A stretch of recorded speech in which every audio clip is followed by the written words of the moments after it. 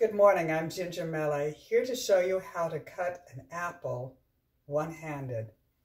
The first thing is, find an apple that'll stand steady. Take a sharp knife, and these chef's knives are easier for slicing things. You can use your elbow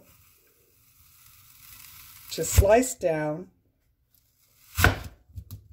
and it leaves all the seeds in the center.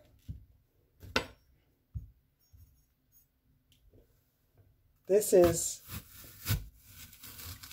much easier, much cleaner than the way I was taught to do it as a child.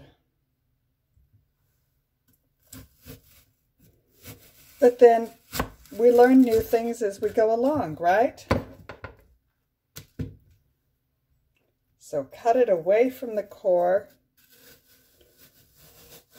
and you won't have any of those pesky seeds in your apple. See how nice that is? And then I go the extra mile and cut it into bite-sized strips.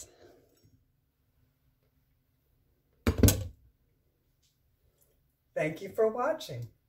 I hope you're never one-handed, but this is helpful in case you are. Here's to your health.